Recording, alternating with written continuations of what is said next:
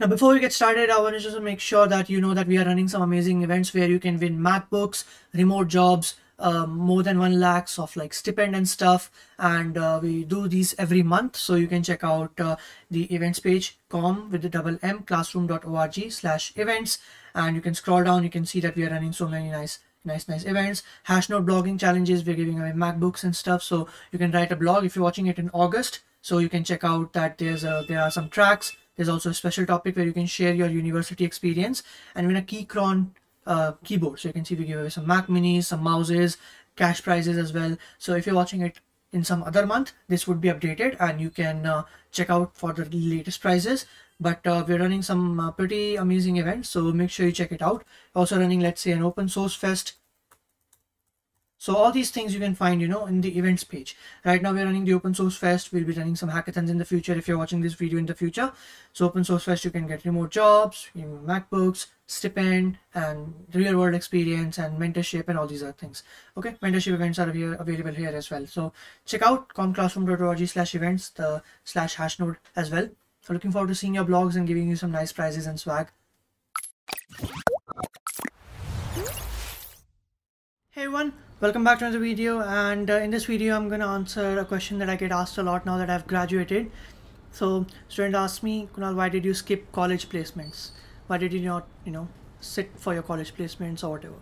So I'm in no way saying that if I skipped it, you should too. Don't do it. It's actually the opposite. You should have a backup plan always.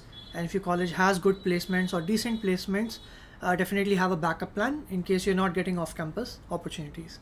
Right, but there are plenty of off-campus opportunities, so I would not want you to worry about that. You can check out my previous videos around it, but this video is focused around why me specifically, did not sit for college placements.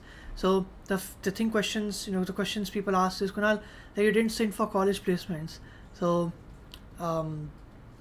did you not get like scared that what if you don't get a job off campus or whatever? And it's interesting because it's not just about like college placements. Most of my college activities were pretty below average as compared to the opportunity the college provides to students. Having said that, there are some nice opportunities that my college did provide to a lot of people, including my friends also, right? And that is the reason I mentioned in the beginning of this video that okay, do sit for college placements. But in my case, the real reason, the answer is that the college is not very supportive. My college, it was not very supportive.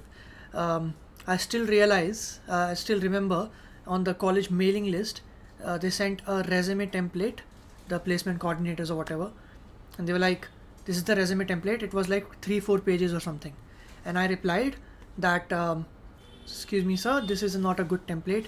Resume should be 1 page, and this is, if students follow this template, it would be rejected. So the person told me, okay, when you get a job, then you tell me, let me do my work or whatever. So defensive, rather than taking constructive criticism. Other than that, the professors and most of the teachers, not very supportive. It's just it's not very good. So wherever I feel like you're not being valued, be that your college or university or whatever, it does not matter where the place is. If you're not being treated with respect, I cut off completely. Another reason why I did not sign up for college placements is my college is like, I don't know, they sent one single form like 100 times. Fill this form, we will not let you sit in exams. Fill this form. I sent them information 100 times, placement information or whatever, so many times, like they were asking for it. The major reason for why I did not sit, the major reason, the obvious one, is there are no good on-campus placements in my college. I wanted something, very like according to the industry standard around the world. My college definitely does not provide something like that. That's basically about it. If you have a toxic environment in your university, I'll just recommend go with the flow. Don't argue. Just go with the flow. It's 4 years of college life. Whatever they say does not mean anything, because what your co-workers think about you, what the community members think about you, that matters quite a lot. So wherever you're not getting respect, don't waste your energy over there. In Hindi, if I say हाँ में हाँ मिलाओ, yes sir, okay sir, जी sir, like, बिल्कुल बिल्कुल बिल्कुल, something like that. So I don't waste much energy to prove them anything. You don't need to prove anyone anything. It's basically about why I did not sign up for college placements. Bad environment, bad culture, not taking criticism, lack of growth, not lack of good on-campus opportunities. I think I did pretty decent off-campus. Moving to UK right after graduation, I don't see that much often on LinkedIn. Most of the time, people who get these like great opportunities, they work at Fang in India or some other companies for 1 year, 1.5 year, then they skip to other companies in India, then some other company in India, then some other company in India, and then they move outside after building their portfolio. I saved these initial 3-4 years of my university by directly getting offers in my third year. How I did it? Open source, just learning in public, and not just me. It's not just I who did it.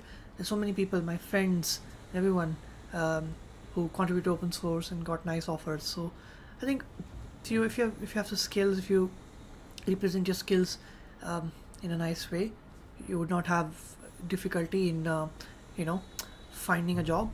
That's not going to be an issue, because with a remote work environment now, a lot of opportunities have opened up for you. So get on it, and if you have any questions, let me know in the comment section below. But that was the answer to the question that I get quite a lot, why I skipped on-campus placements. Yeah, hopefully, thankfully, college life is over now, so exciting times ahead. But yeah, make sure you like and subscribe, and I'll see you in the next one. Check out the links in the description below, and comment if you have any questions. And yeah.